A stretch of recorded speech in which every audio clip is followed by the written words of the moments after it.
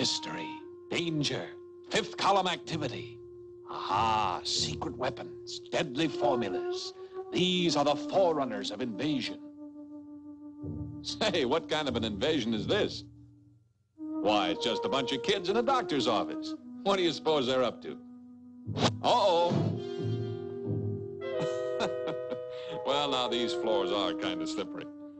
It's a doctor's office, all right, but these kids aren't sick. No, sir, they're here to fight. To fight the oldest invasion of all, invasion by disease. You see, they've come to be vaccinated. Of course, this is Tubby's first vaccination.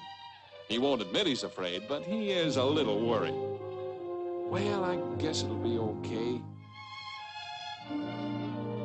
What do you suppose this vaccination business is, anyway? Say, that must be the needle. Boy, it sure looks awful sharp. Hey, I'm not going to let him stick that thing into me. It's easy enough to see that Tubby doesn't quite appreciate what we're trying to do for him. I think we ought to take things a little slower right at the start here and let him in on the idea. Explain to him what vaccination really is. And while we're at it, why don't we get the rest of them in too, so they'll understand what's going on when it's their turn. It's nice of you gentlemen to drop in like this. As a matter of fact, we were just going to call you anyway. You see, the doctor's going to tell us a little story. A story about vaccination.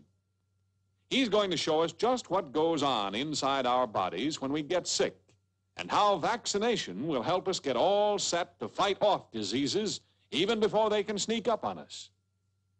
Now, in the first place, your body is a whole lot of separate parts, all brought together into one wonderfully organized machine. It's like some big city with a lot of separate buildings or factories. For instance, the heart is the central office for the distribution of supplies to the other buildings of the city. And the blood is really made up of many little workers, which the heart sends to the different factories. Come along over here a minute. We'll show you some of these little workers in person. Of course, we can't show them to you while they're traveling around in your body doing their work, but you can see them sitting still on this glass slide. First, we'll spread them out thin so as to get a good look. There.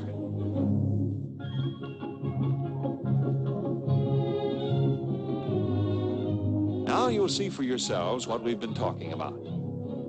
You see, what you've always thought was just a sort of red liquid that popped out of your finger when you cut it is really much more. It's actually millions of little workers with a job to do. The job of keeping us alive.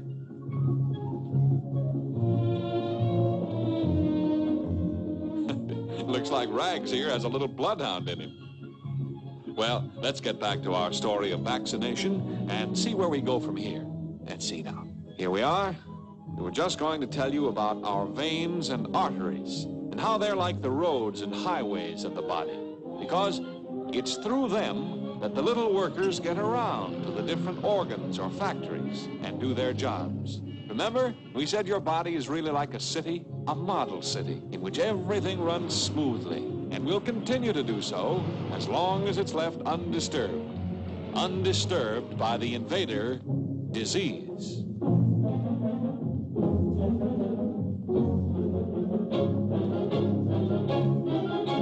You see, the wall around this city has a gate through which supplies of raw materials must be taken.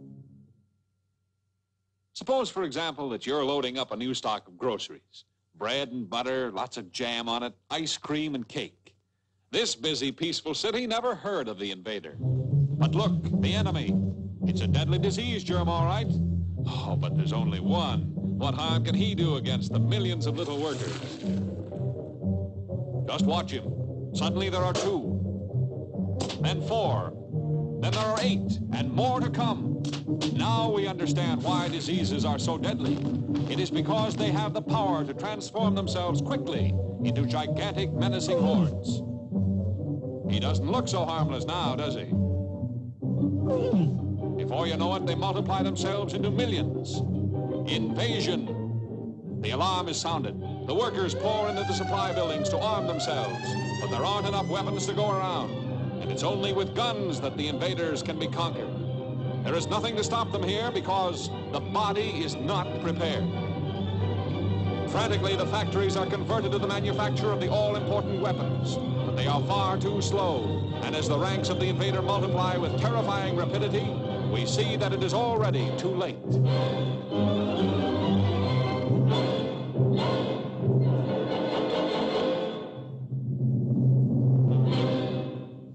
This city is blacked out forever, yet it could have been saved. You see, boys, this city, or rather this man, died because his body did not have arms and ammunition, or in other words, powers of resistance against disease. He was not prepared. And he was not prepared simply because he failed to take advantage of the greatest weapon against disease that medical science has to offer: vaccination. Great men in all the countries of the world have struggled year after year, even given their lives in order that we might live. Jenner, Pasteur, Koch, and many others have worked to create this harmless little fellow who will protect us. He doesn't look like much, does he? But wait until you see what he can do for us.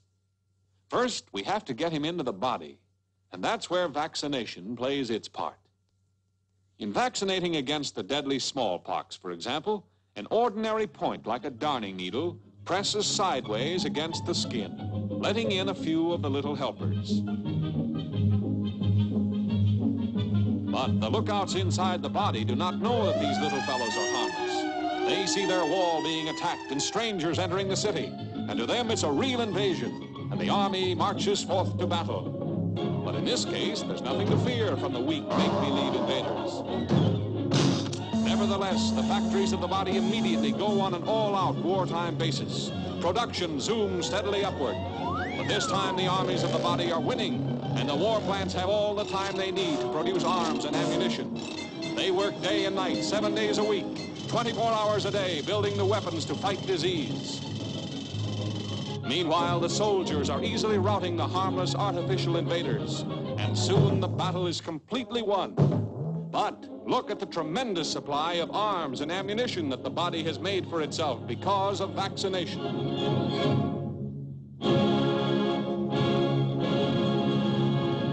We're ready for the invader.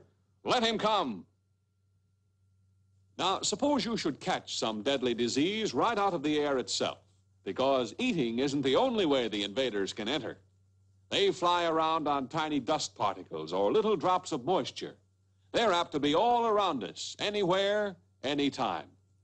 But if you've been vaccinated, you don't have to worry, because your body is prepared against the invader no matter which way he chooses to enter. Here they come, airborne troops launching their deadly attack. They're sure of themselves, confident of their power. But, brother, they've got a real surprise in store for them this time.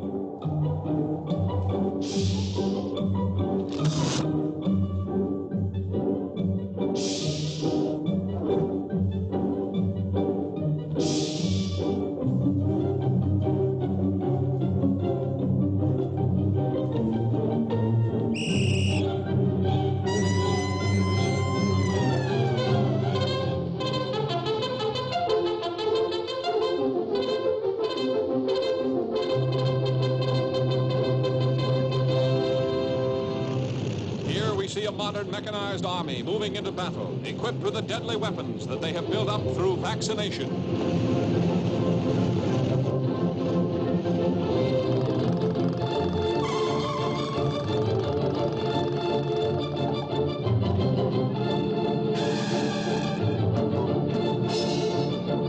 The Black Horde continues its menacing advance. This is no false alarm. This is a real, full-scale invasion.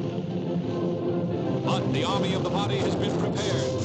Look, our fighters are knifing through the invaders, slashing them to ribbons. Watch them use the firepower of mobile equipment to overcome the deadly disease germs. On every hand, we see brilliant examples of military strategy.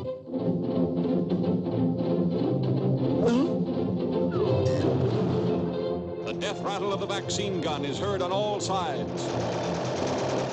backed up by the dull roar of the germ bomber. On they come. And now the paratroops, most up-to-date of all fighting men. Watch them take over behind the lines, highly trained by vaccination in all the tricks of modern warfare against disease.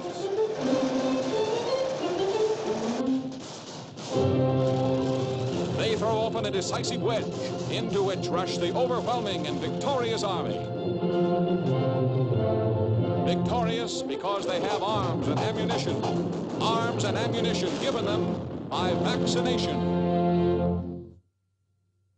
Well, it looks as if we have a customer already. Now we'll get a chance to see just what vaccination really is. The vaccine, or as we have shown it, the little helpers, comes in a glass tube. We clean the tube with alcohol, and then we clean the arm.